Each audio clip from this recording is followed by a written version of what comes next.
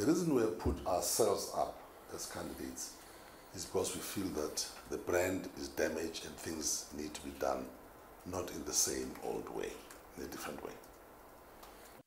If Jerome or anybody of a color opposite myself becomes president, we'll work with that president. But I'm here not to keep quiet like a slave and pretend these things are not happening. They are happening. It was 5 years, we can live with it. A century, now let's talk. I do believe that with the experience I have, I can lead FIFA because I serve the football and I serve the federation. And it's not a matter of origin, it's a matter of experience.